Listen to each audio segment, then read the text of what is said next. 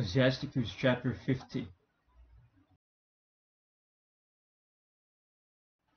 Simon the high priest, the son of Ananias, who in his life repaired the house again, and in his days fortified the temple, and by him was built from the foundation the double height, the high fortress of the wall about the temple.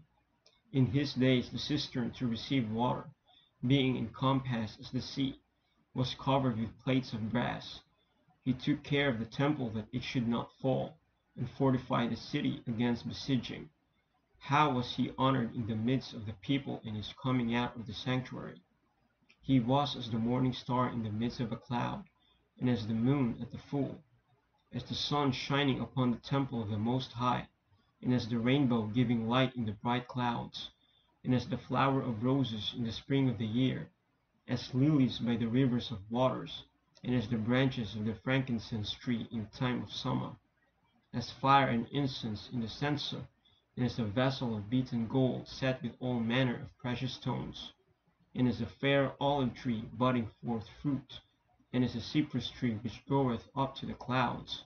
When he put on the robe of honor, and was clothed with the perfection of glory, when he went up to the holy altar, he made the garment of holiness honorable.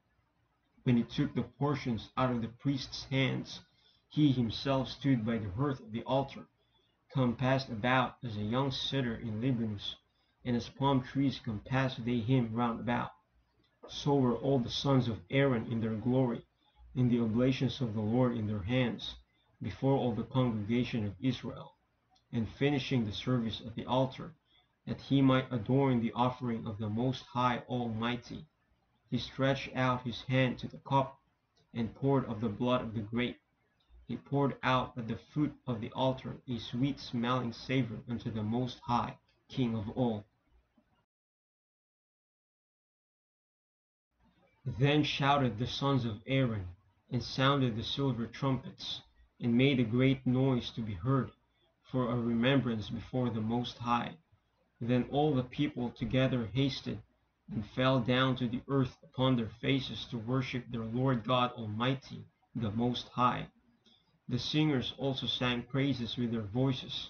With great variety of sounds was there made sweet melody, and the people besought the Lord, the Most High, by prayer before him that is merciful, till the solemnity of the Lord was ended, and they had finished his service. Then he went down, and lifted up his hands over the whole congregation of the children of Israel, to give the blessing of the Lord with his lips, and to rejoice in his name. And they bowed themselves down to worship the second time, that they might receive a blessing from the Most High. Now therefore bless ye the God of all, which only doeth wondrous things everywhere, which exalteth our days from the womb, and dealeth with us according to his mercy.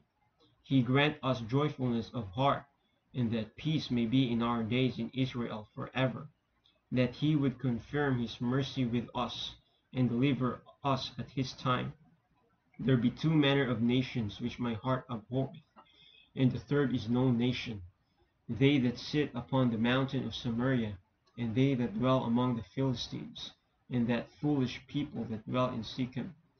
Jesus the son of Sirach of Jerusalem hath written in this book the instruction of understanding and knowledge, who out of his heart poured forth wisdom. Blessed is he that shall be exercised in these things, and he that layeth them up in his heart shall become wise. For if he do them, he shall be strong to all things.